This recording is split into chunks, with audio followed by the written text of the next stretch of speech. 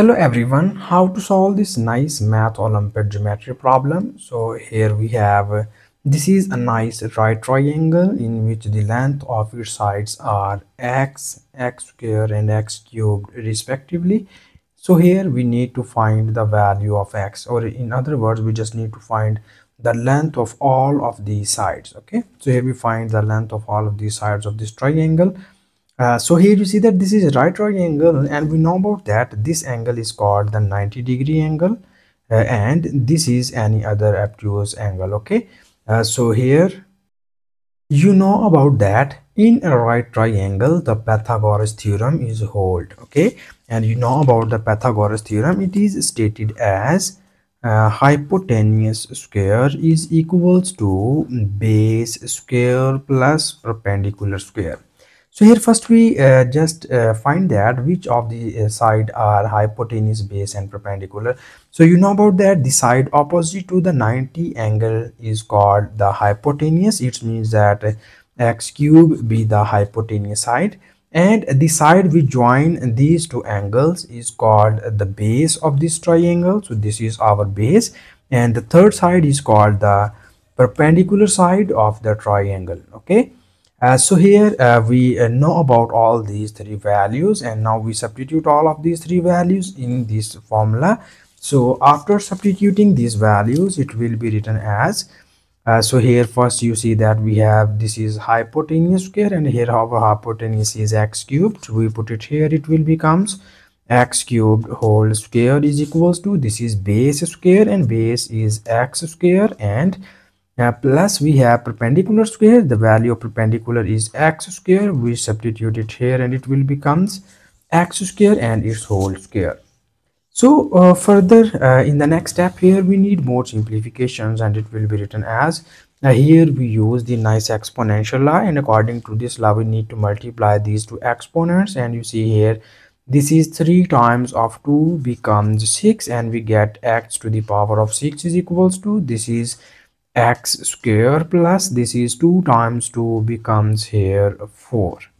Okay, further in the next step we need to move all of these values from right hand side to the left hand side, and after moving all of these values it will be written as we have this is x to the power of 6, this is plus x to the power of 4 becomes minus x to the power of 4, and this will becomes minus x square, and this whole equation is equals to 0.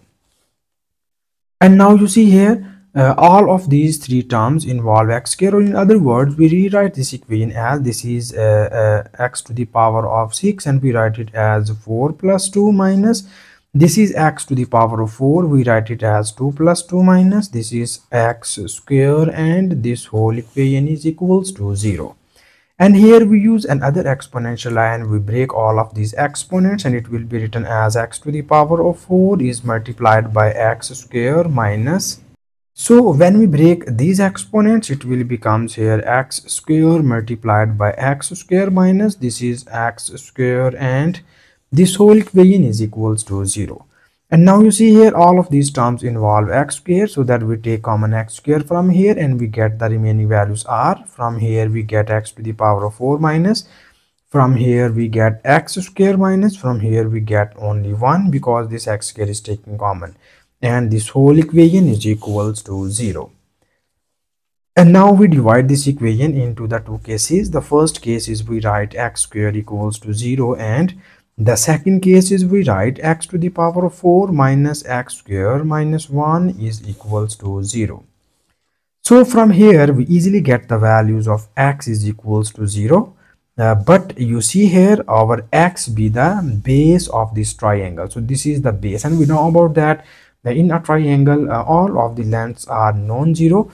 So it means that if our base is equals to x is equals to 0, so this is not possible that our base equals to 0. Okay, so that we just rejected this case because we need all the length of the sides are non-negative.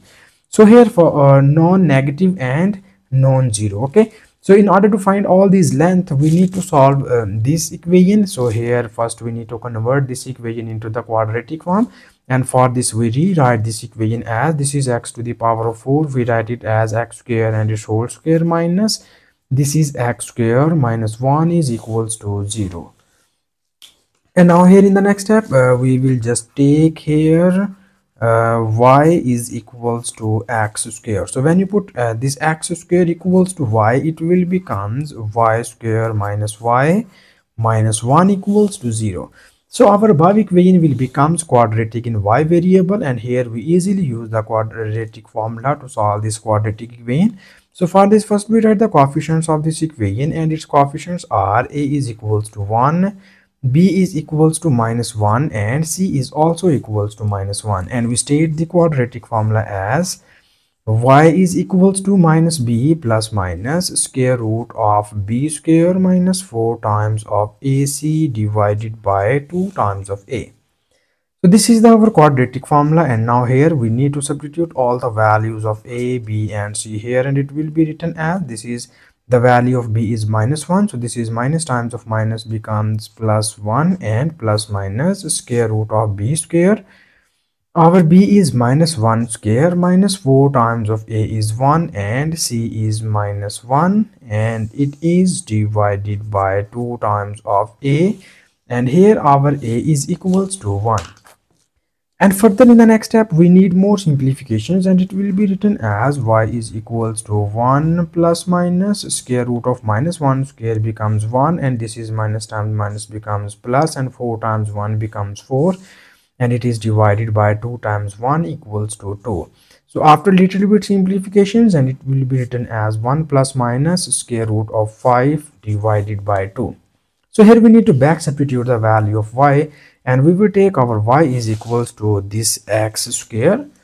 So when you put this value here, it will becomes x square is equals to here we have this is 1 plus minus square root of 5 divided by 2. So because we solve this problem for only positive value, so that here we neglect the negative case, and this implies that we have only positive value. It is 1 plus square root of 5 divided by 2.